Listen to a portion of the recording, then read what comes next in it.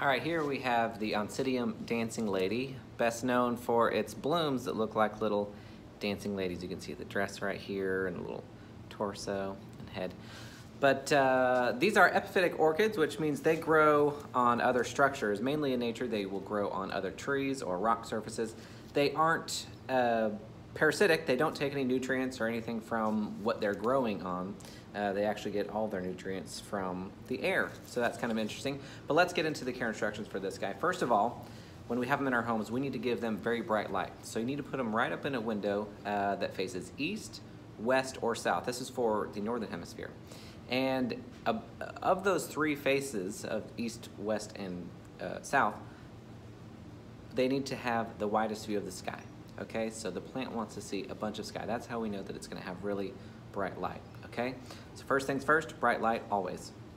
Second thing we want to do is watering. Okay, so they don't want to ever dry out completely, not 100%, but they do want to dry out about 50%. Okay, so what I do is I take a chopstick or something that you can probe the soil with, and I stick it down into the soil, or the potting medium, sorry, this isn't in soil, and pull it out. And if it's wet, I stick it down about halfway. If it's wet, then I wait. I wait a few days and I'll check it again. But if it's dry, then I give it a really good thorough soaking. You want to make sure whenever you water, you're saturating all of the roots. That's the idea, okay? So you cannot overwater this plant in terms of a quantity. You can only water in terms of frequently. So as long as you are letting it dry out about 50% in between waterings, just water as thoroughly as you possibly can, okay? So that's gonna be watering. And make sure it's room temperature water. You don't wanna give it any ice cubes. You don't wanna do anything like that. Just regular room temperature water is gonna do the trick for these guys. Next, we'll talk about fertilizing, okay? You'll wanna fertilize these guys about once a month with a diluted 10-10-10 or 15-15-15, something that's really well balanced fertilizer. They aren't super heavy feeders, but they will appreciate some consistent feeding, especially because they do like to be more root bound, so there's a lot more roots in here oftentimes than there is potting medium, and the potting medium does not have any nutrients in it, so we have to provide that through fertilizer, okay?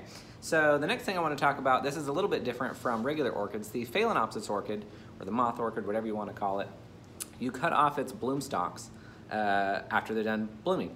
But with Oncidium orchids, and this one in particular, you don't want to cut the bloom stalks off right away because there is a pretty good chance that it will still rebloom from the same stalk. So the only time we want to actually cut these stalks off is when they do brown up all the way and they become that hardened stick.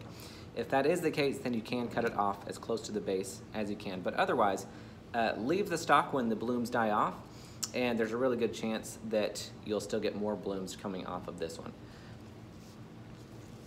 Next, I want to talk about a potting medium, okay? So when we do repot these guys, oftentimes you don't need to go up in a pot size. I repot them about every 2 years or so, give or take.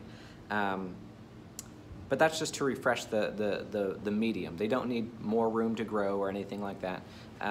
If we let the potting medium break down too much, it can actually release some harmful things into the roots, and we don't want that. So that's the reason for changing the potting medium more than anything else.